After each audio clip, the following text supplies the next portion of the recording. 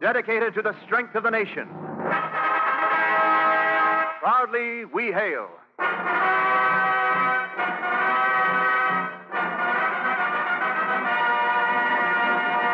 Greetings from Hollywood, ladies and gentlemen. This is C.P. McGregor speaking. Welcome again to your Theater of Stars, Proudly We Hail, soon to reach you as a full half-hour program sponsored by the United States Army and Air Force. Our story is titled The Strange Partnership, and we're proud to present the outstanding star of motion pictures, Henry Fonda, as Bill Williams. And now, Act One.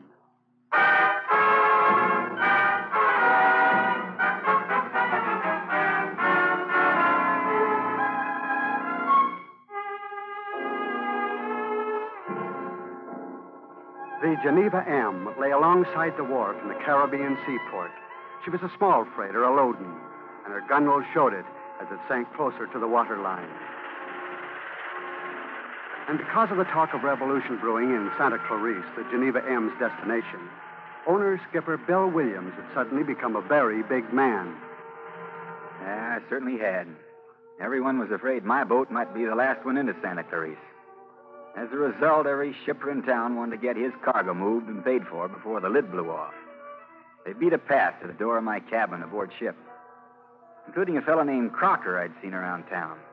Crocker wasn't the kind of a guy you ordinarily like to do business with. Hello, Bill. Crocker, what's on your mind? Anchovies. I got 3 tons, Bill, all canned and crated.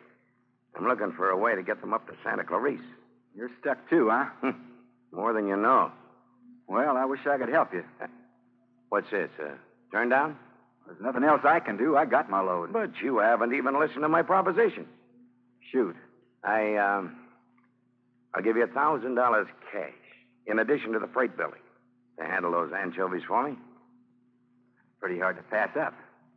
You must really believe those rumors coming from Santa Clarice. I'm taking no chances. Well, Bill? It's a deal. Good. Now, if you'll just sign this agreement. Agreement? What do you mean? I don't want somebody coming to you with a better proposition, Bill. I don't want my cargo aced out. You don't know me very well, do you, Crocker? Business is business. Here, here's a pen. Whoa. That make you happy? Very happy. Thank you, Bill. Get lost. For a thin dime, I'd throw you right off this boat. I know that, Bill, but not for $1,000. Here.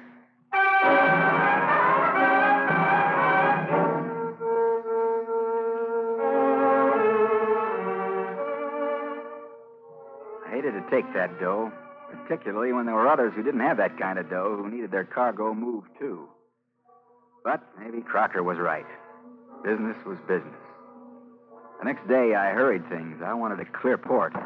Hey, Bill, where'd those anchovies go? Put them in the after hold. What's slowing us down? There's a gear out in the winch.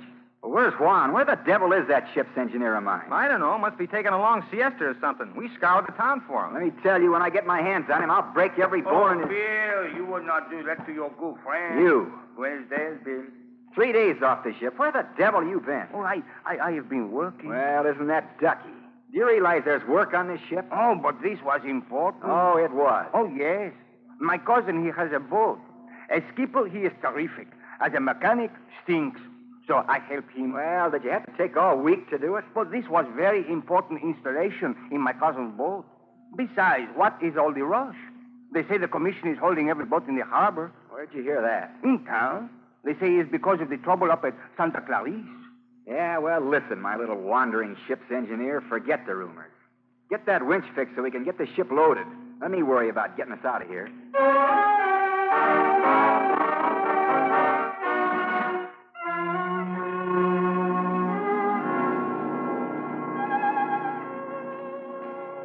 Juan had the winch fixed in no time at all, and we began loading the crates of anchovies in the after hold. I could see gleaming cans in between the slats of the crates. Crocker hung around most of the day watching us load. That afternoon, I went down to Harbor Commission. The office was closed, but the hold order on all boats was posted. That was a headache, but not like the one I came back to. Juan was standing on deck, the last crate of Crocker's anchovies moving overhead on the way to the hold when I saw the cable slip. I yelled a warning, "Look out! Juan, look out!" Are you all right, Juan? Oh, yes, I am fine, but the crate? Not to mention my deck. Bill, look here. Where? Inside the crate. The guns. Holy smoke. This is an arsenal.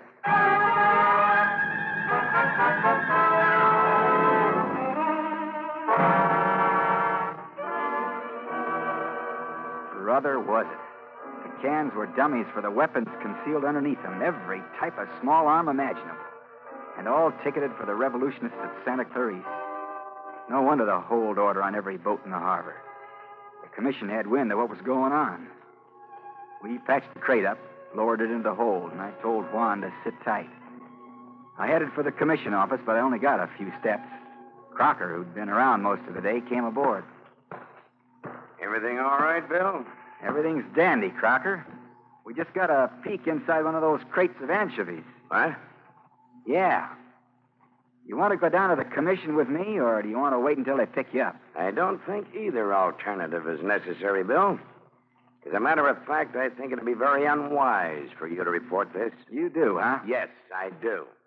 Particularly since we're partners in this little enterprise. What do you mean? I anticipated trouble, Bill. That's why I had you sign that agreement the other morning. Remember? So what? That agreement happened to be a declaration of cargo ownership, since filed with the commission, as is necessary here. We're in this together, Bill. If I sink, you sink with me.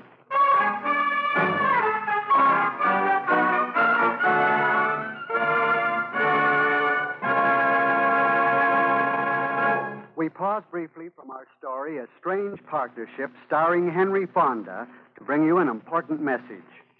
Men, you've been waiting for it, and here it is. You can pick your training in the Army or Air Force before you enlist. That's right, you have your choice. You choose your Army or Air Force technical school before you sign up. And here's why you can do this. Skilled men are needed to handle the complicated new weapons and equipment of our modern Army. Training is required for the alert young man of today to handle those Army jobs. Therefore, the Army and Air Force will allow you to choose the type of training you like most, and if you qualify, will give you that technical training. That's why so many ambitious young men today are choosing an Army or Air Force career, because they can learn a skill or trade valuable in civilian life later as well as in the service now. Get the complete details on training opportunities available right away. Ask at your local Army and Air Force recruiting station.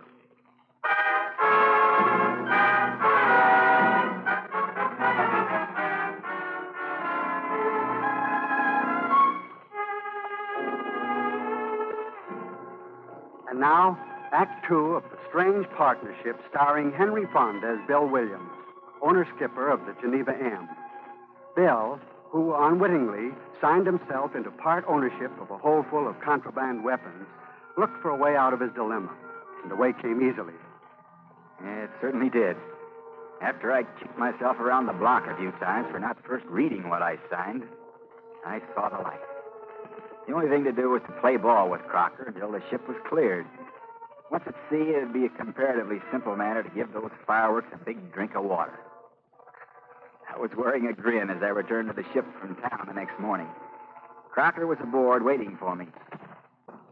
Well, you're really making yourself at home, Crocker. After all, Bill, partners, Sure. by the way, I was looking over your crew list. You were? Yes. In view of what's happened, I think you're a little undermanned. I've added a few of my own. Whatever you say, Crocker. Matter of fact, I thought I'd go along, too, just to make sure our little enterprise goes as planned. Don't you trust me? Well, yes, Bill. Sometimes you're so impulsive. You got it all planned, haven't you? Almost. There's just one more hurdle, Bill. Clearance from the harbor commissioner. He'll be over here today to inspect cargo. I dare say it isn't necessary for me to caution you not to be impulsive when he looks into that after hold.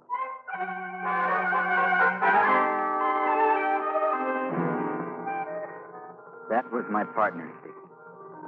I felt like a caged rat. Or maybe just a rat. Particularly when the commissioner came aboard and began his inspection.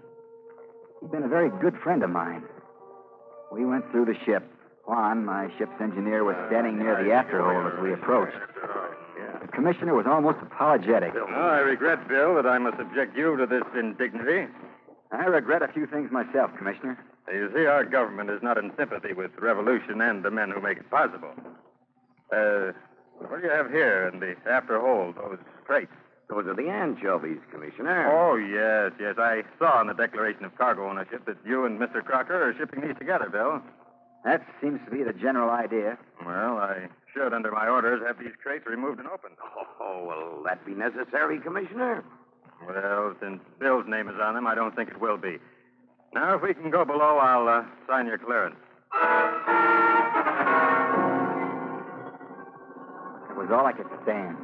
The fuse was lit, and I was ready to explode, regardless of the consequences. When suddenly the fire alarm rang out. We rushed up on deck. Smoke was pouring out of the afterhold. We could hear the siren of the fireboat as it came alongside. Juan was standing by the hold when we got there, and the fireboat had a hose down, pouring gallons of seawater into the hold. I guess Crocker was the most excited. What happened? Well, is it fire? Can you not see the smoke? Do you have to fill that hold up with seawater? We got to put the fire out, Crocker, and besides, what can it hurt? There's nothing down there but those crates of anchovies. Little seawater won't hurt them.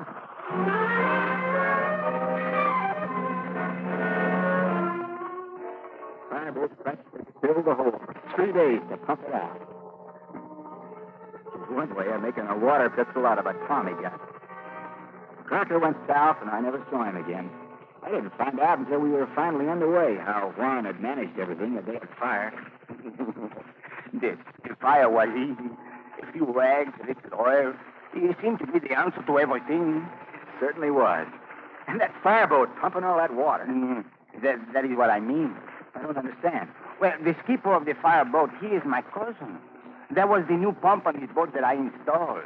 He was so anxious to use it.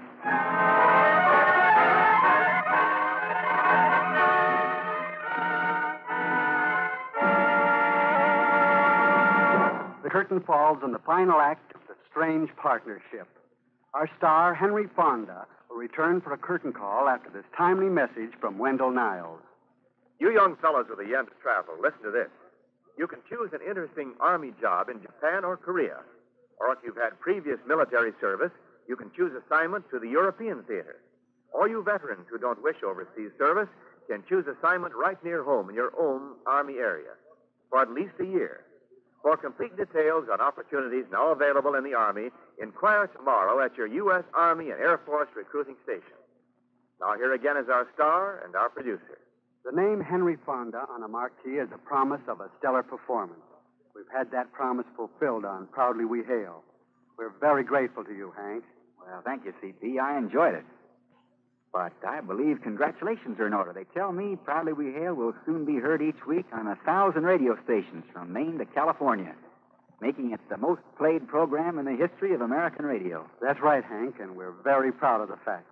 We're proud, too, to announce that the Theater of Stars will soon be full grown. What do you mean, C.P.? Beginning the first of the year, Proudly We Hail adds 15 minutes to become a complete half-hour dramatic show. Well, nice going on that, too. It couldn't happen to a show that's doing a more important job. But now, C.P., I'm sure your audience will want to know the show for next week. Next week, ladies and gentlemen, we've prepared for you a beautiful story of Christmas, starring J. Carroll Nash. Our drama will tell the simple yet inspiring story of the Nativity and the great promise it brought to all mankind. I'm sure you won't want to miss our Christmas story on Proudly We Hail. Henry Fonda appeared through the courtesy of the Hollywood Coordinating Committee, who arranges for the appearance of all motion picture stars on this program. And now, until next week, this is C.P. McGregor saying thanks for listening and cheerio from Hollywood.